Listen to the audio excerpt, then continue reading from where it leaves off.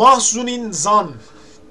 İsmail Coşar röportajında bahsi geçen muhteşem ses Yusuf Gebzeli'yi analiz eder misiniz? Özellikle 1.31'de öyle bir çıkışı var ki. Hadi yapalım. Bugün coşalım ya. Vallahi coşalım. Ben zaten coştum dedim mi? Bugün bende de bir var. Bugün böyle bir hüzünlü modum var. Çok acayip yani. Hafız Yusuf Gebzeli ses analizi yapacağız. Şimdi nerede yapılmış? Bakın nerede kayıt yapılmış? Çok orijinal. Dinleyelim. İsmail Coşar hocamız canlı yayın röportajımızda, sohbetimizde bize söylemişti doğru. Yusuf Gebzeli. Hadi dinleyelim onu.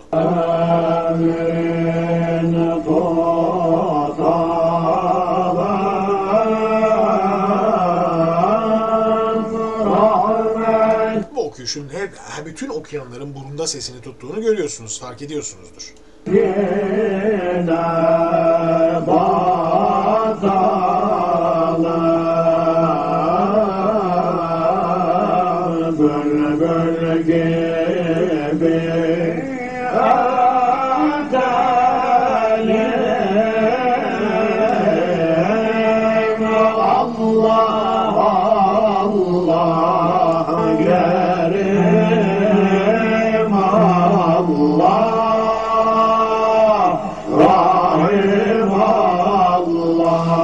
Uşak gibi gözüküyor okuma.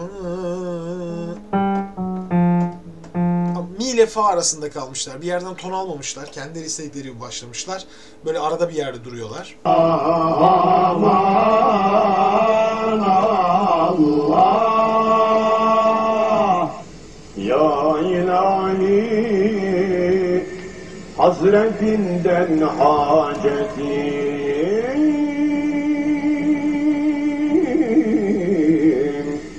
budur kim ola makbul ümmetim. Ya şimdi daha girdiği anda zaten bitti. Bitti. Ağzınızdan bütün sözü aldı gitti yani. Ben bunun analizini, yani bunu ancak oturup dinleyeceksiniz arkadaşlar. Hafız Yusuf Gebzeli. Yani işte neyse ama bir şey anlatayım hani en azından sizler de anlayın. Yoksa ben böyle dalar giderim. Yayını falan da unutabilirim şu anda. Olay şu. Daha dize çıkışında o Münir Nurettin Selçuk'un Türk müziği makam bilgisinin şak diye kulağınıza nasıl tınladığını görüyorsunuz. O kadar güzel oluyor ki.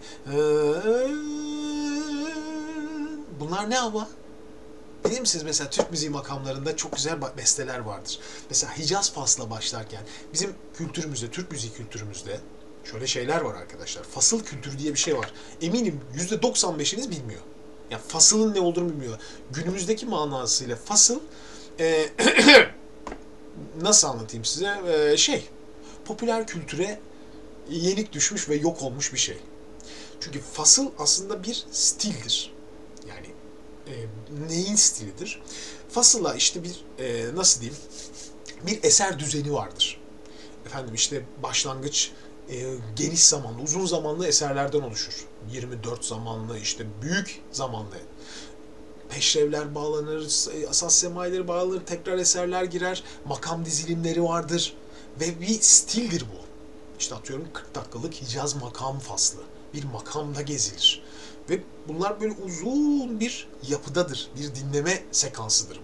Şimdi ben Yusuf Hoca'yı dinlediğim anda aklıma şöyle yıllarca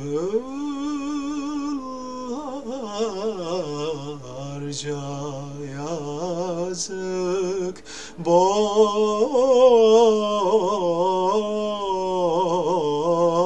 yere. Şimdi bu eseri çoğunuzun bilmediğini biliyorum. Yıllarca yazık boş yere. Yesari Asım Arsoy'un bir eseri. Bu eseri Alaaddin Yavaşçı hocam bana geçmişti.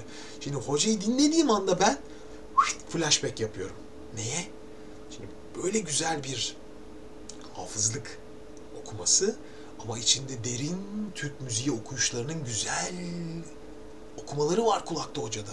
Ya daha 10 saniye dinledim, bittim yani, böyle dağıldım. Dinleyin bak. Ya ilahi Hicaz Hazretinden hacetim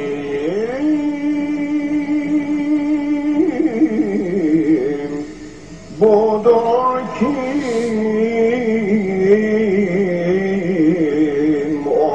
makbul ümmetim. Çok acayip, acayip. Yani bakın yaptığı şey o kadar aslında duru, sade, temiz. Yani böyle her şey o kadar düzenli ve güzel ki. Ya bu canlı yayın hakikaten adı bu. Temiz ve duru okuma. Mükemmel, mükemmel bir duru okuyuş. Ne kadar pes bir tonda. Hiç. Demek bu duyguyu karşıya geçirmesi için tizlerde çığlıklar atması gerekmiyor bir insanın. İnsan çok güzel bir tonunda da o müthiş becerisini sergileyebiliyor ama nasıl yapacak bunu? Önce kulağını dolduracak. Kimlerle? Türk musikisinin iyi sesleriyle. İşte Alaaddin Yavaşça'yla dolduracak. Bekir Sıtkı Sezgin'le dolduracak. Münir Nurettin'le dolduracak. Ne varsa, ne bulabiliyorsa. Saadettin Kaynak'la dolduracak. Lemi Atlı'yla dolduracak. Dolduracak. Kulak Türk müziğiyle dolacak, taşıyacak. Taştığı zaman da Hafız Yusuf Gebzeli olacak. Öyle. Öyle yani. Bu taşma dönemi artık hocanın. O kadar belli ki. Hakkânadan erişti bir nida. Ağız açıklıklarına lütfen dikkat edin. Mükemmel. Kafa bölgesi. Hakkânadan erişti bir nida. Ne kadar rahat ya. Fa. Ya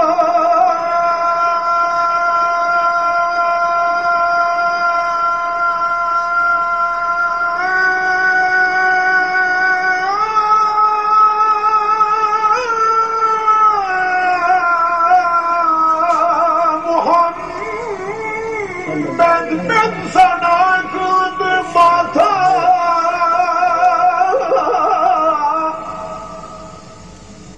Dünya çapındaymış ya hoca. Dünya çapındaymış yani. Bu ses tutma, bu nefes, entonasyon kontrolü. Yani bir şey diyeyim mi? Yani ben tanıyamadım Hafız Yusuf Gebzeli'yi. Ya keşke tanıma şansım olsaymış veya hani absolut kulak olduğunu düşünüyorum. Absolut olabileceğini düşünüyorum. Bu kadar mükemmel entonasyonla kusursuz ya. Kusursuz bakın o komaları ne kadar temiz ve uzun nefeslerde hiç sallanmadığını görüyorsunuz değil mi? Böyle ip gibi. Sanki bir enstrümanın tuşuna basılmış gibi. Bakın. Şuradan başlayacağım.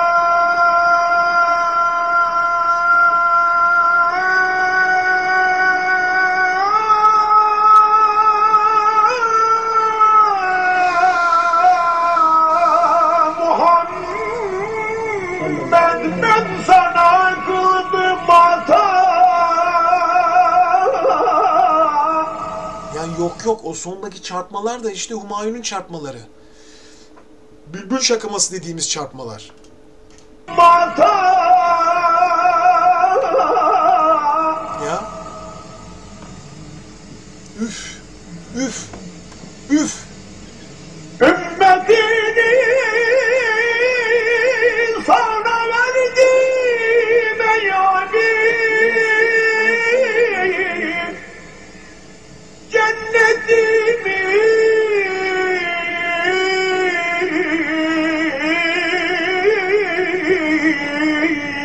onlara kıldım nasip.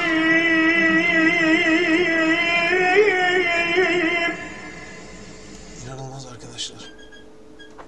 Yani böyle kaldım ya. Çakıldım kaldım. Bir Abdüssamet'te böyle kalmıştım. Bir de bu hoca da yani inanılmaz ya. Uf. Bitmez bu canlı yayın. Ben size söyleyeyim. Çok sıkıntılı, çok acayip güzel, acayip. Yani siz mutlaka bu kaydı bulun dinleyin. Şimdi ben dönersem bitirmem. Canlı yayın bitmez yani. Ben saatlerce bunu dinlerim. Hiç sıkılmam. Bu kadar doğru teknik olamaz yani. Mükemmel. Yani büyük ihtimalle Hafız Yusuf Gebzeli Hoca absolutti ya. O kadar inandım şu anda. Absolut bir kulağı var. Ya gibi. Si bemol la arası bir ton. Ya bibim nedir ol kim diledin?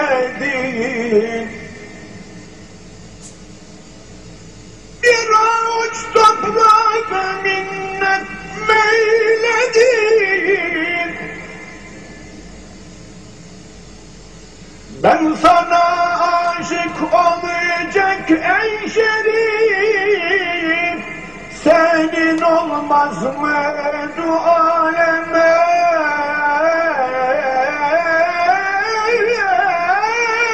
latif. Ya makam şu an ne bilmiyorum ama acaba aşıran gibi. İnanılmaz.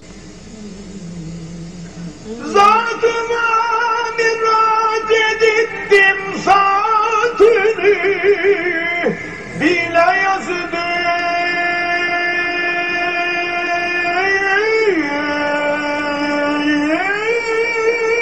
bağdım ile adını.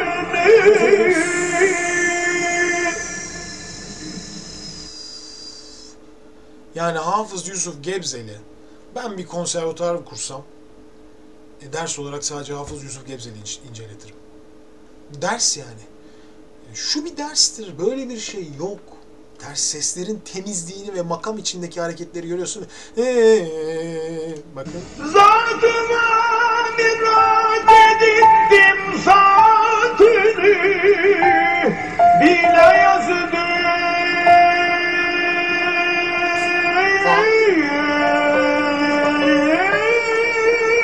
bağdım ile adını. Fazlasıyla Acem Aşiran'a benziyor. Hem dediğim ya Muhammed ben seni bilirim, görmeye doymazsın beni. Yine geçti başka makam. Dargın kullarımı, ta gelü ben göreler didarımı, Hakkın emriyle ol şahı cihan. Ümmü hanı eline geldi eman, her ne vaki oldu ise sen teser. Cümlesin ashabına. Bir şekilde kesmem gerekiyor size bir şey anlatmak için ama o kadar güzel ki. Ben şimdi ben kendim önce mest olmuş izliyorum yani. Hani şeyi kaçırdım. İpin ucunu kaçırdım şu anda. Gerçekten kaçırdım. O kadar çok şey var ki yaptığı güzel. Yani ses numaraları mı diyeceğim? Ses tekniği mi diyeceğim? Üslup mu diyeceğim? Size geçen duygu mu diyeceğim? Kafa tekniği, şan tekniği mi diyeceğim? Yani bu kadar şey bir arada mükemmel olduğu zaman böyle çarpılırsınız yani işte dinlerken. Harbiden çarpıldım yani. Muhteşem arkadaşlar. Dedim ya, ders olarak incetilmeli. Ders, Yusuf Gebzeli bir ders olacak kadar muhteşem bir okuyucu. Yani İsmail Coşar Hoca'nın okumalarını görüyorsunuz değil mi zaten içinde ya? Acayip çıkıyor.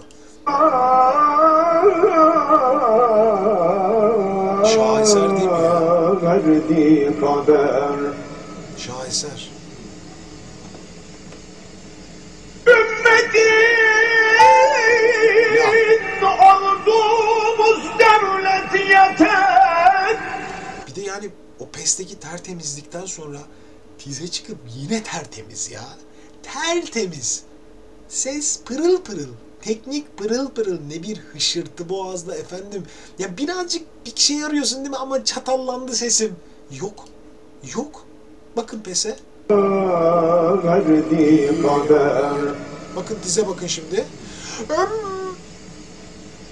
Ümmetin olduğumuz devlet yeter. Hizmetin tuttuğumuz izzet yeter. Şefaat ya Resulallah. Öyle bir şey yok. Of of of of. Arkadaşlar ben devam edemeyeyim. Siz dinleyin. Gerçekten bundan sonra böyle iyice daha da duygusallaşacağım.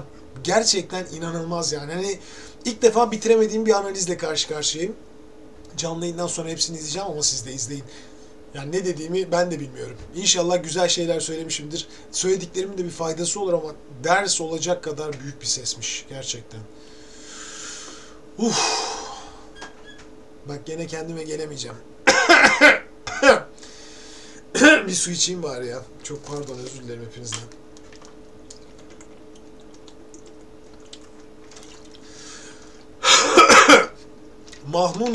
Maznun insan.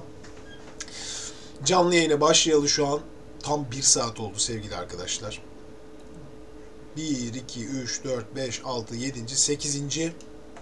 mesajı atmışsınız. Ve bitirdiniz beni ya.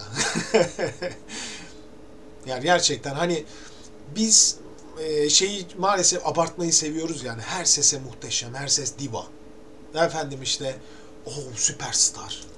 Yani olduğunun fazlasını vermeyi çok seviyoruz insanlara. Yani işte bir yetenekli bir arkadaş çıkıyor falan, akıl almaz.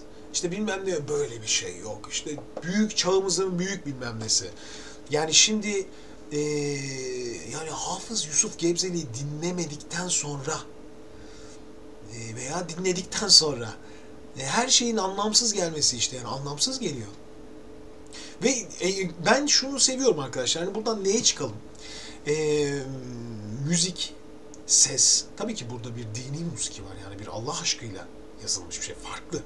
Ama insan sesi eğer ki yaptığı şeyi aşkla yapıyorsa, yani aşkla yapıyorsa, bu söylediğiniz aşk, yani aşk içinde Allah aşkı, herhangi başka bir aşk varsa ama gerçekten ruhtan gelen bir aşk varsa bunu yansıtıyor. Yani ben bunu dünyada pek çok kişide dinlerken alıyorum.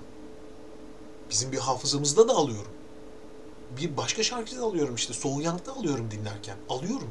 Geçen Soğuk Yang'ın 4 tane analizini yaptım. Bir hayat hikayesini gönderdi biri bana. Kimdi? Bir yabancı dostumuz. Tahmin ediyorum bir Koreli değil, İngilizce yazdı ama. Onu çevirdim, okudum. İnanılmaz bir hayat hikayesi var arkadaşlar. 20'li yaşlarda evleniyor Soğuk Yang.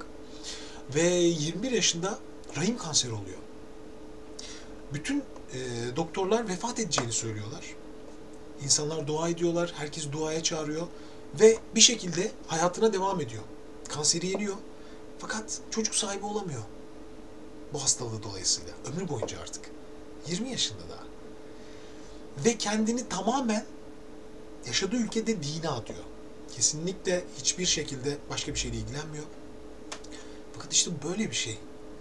Yani içindeki o büyük, artık neyse yani neyi şey yapıyorsam beni ilgilendirmez hiçbir şey ama yaptığı şey olan o büyük aşk bakın bizi buradan etkiliyor, uzaktan etkiliyor, hissediyorsunuz. Başka bir şey sizi yönlendiriyor. Dinlerken başka bir hale geçiyorsunuz. Müziğin ne kadar güçlü bir etkisi var, görüyorsunuz değil mi? Dağıldım. Neyse geçiyorum.